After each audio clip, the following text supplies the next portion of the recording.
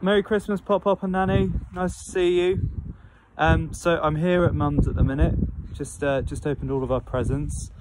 And thank you very much for the presents you gave me. I'll give Emily's hers later, because she's not with us at the minute. She's at her parents'.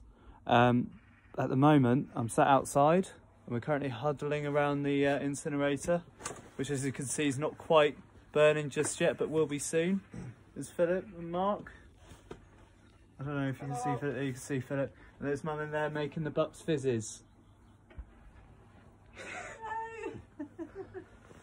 I hope you have a lovely day, and I look forward to seeing you soon. Such a shame it's been so long.